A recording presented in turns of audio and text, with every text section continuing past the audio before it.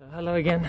I'm on a Greek island, quite a remote one, and I've come here to photograph a very beautiful bird, which we're lucky here in Greece that we have, I think something like 80% of the entire world's population of this particular bird, and it's called the Eleonoras falcon, and it's a stunning falcon. And they live and breed along the cliffs here. And this time of year, they're a very specialized bird in that they lay their eggs and hatch their eggs very late on in the year, in time with the autumn migration, so that all the birds that are flying south for the winter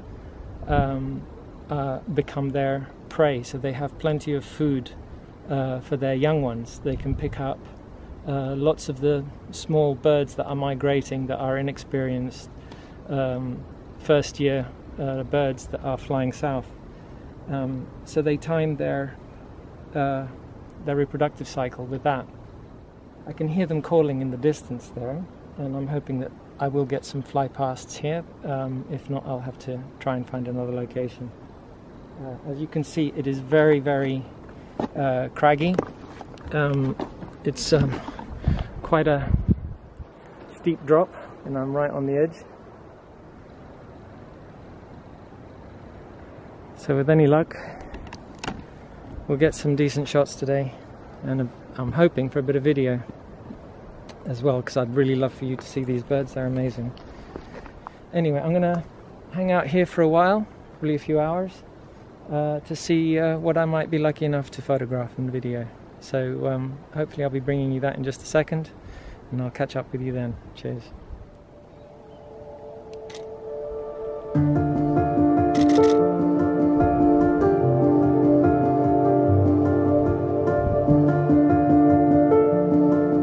So difficult to track on video.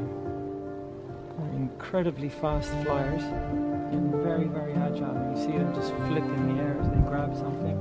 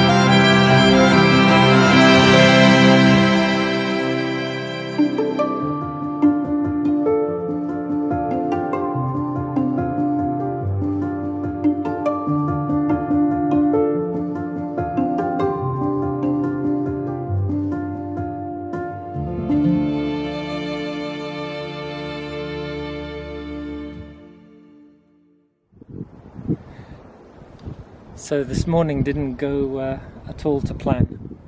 When I left here to go down to the coves that I mentioned before, when I got back to my little rental car, I found it had a flat tire, and I had no signal to call them, and although there was a spare in the car, there was no jack, so I couldn't do anything about it. And in the end, I found somebody at the monastery just further up here. I was lucky enough that there was somebody there, and they had a pump.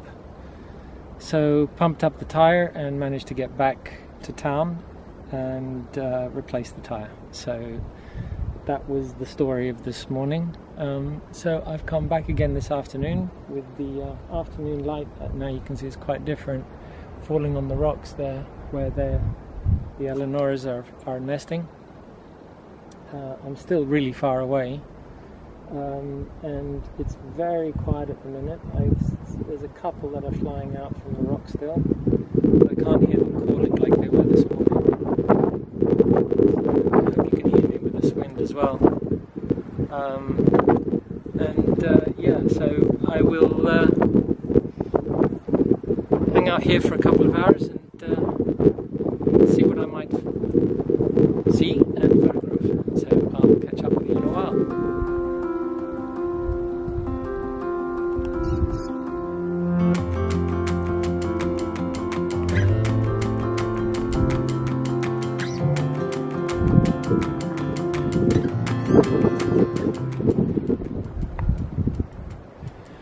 Hello again. So it's been a couple of hours since I set up here on the cliffs where I was this morning, hoping to get a glimpse of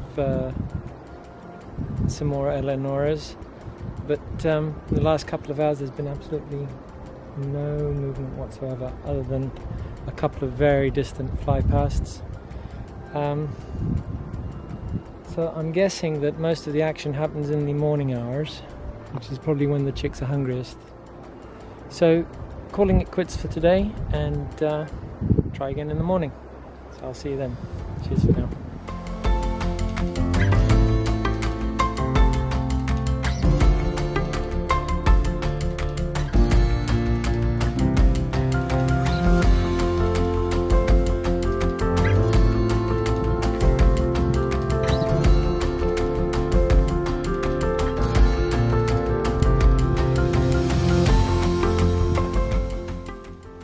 Good morning. It's day 2 here on the island, and I've come back to the same spot that I was in. I came to yesterday for the Eleonoras. It's blowing a gale today, which is why I'm doing this little piece to camera now. Oops, it's gone really dark. So that you might be able to hear me.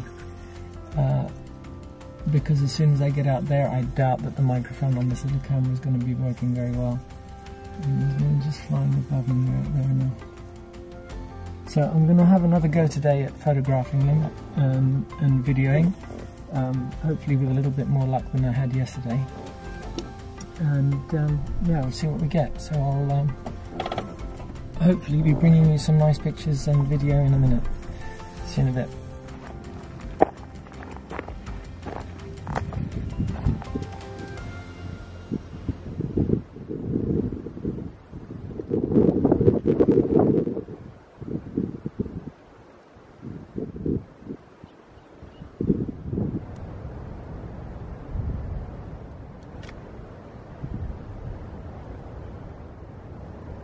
I'm having a really hard time tracking them just using the back of the monitor. I wish when shooting video of these cameras I could actually shoot through the viewfinder, because shooting fast moving birds, trying to look on the back of the screen and hold them in frame is next to impossible.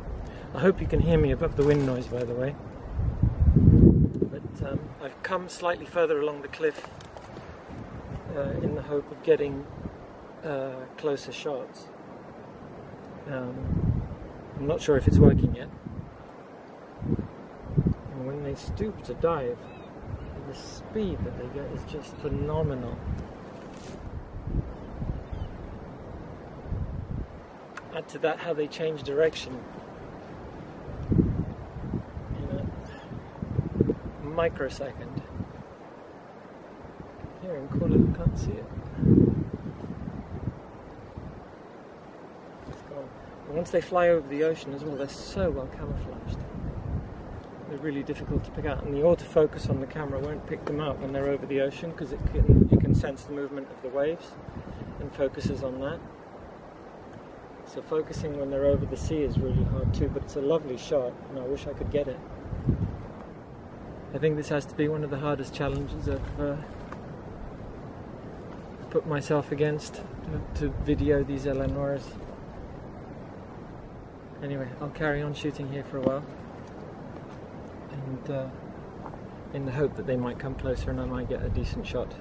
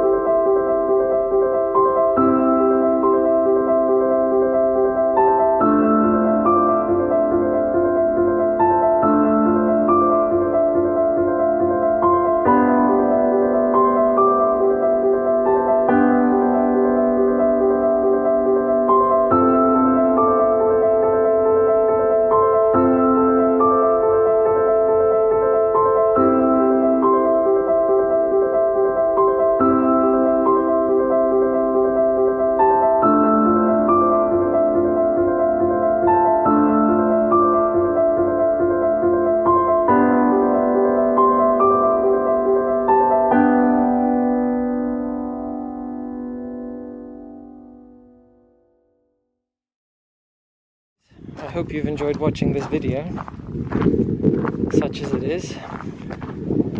I've enjoyed it, it's been amazing. The countryside is phenomenal. It's incredibly rugged, incredibly rough going. Like I said, I think I mentioned before, I think you need to be a billy goat to get around this island.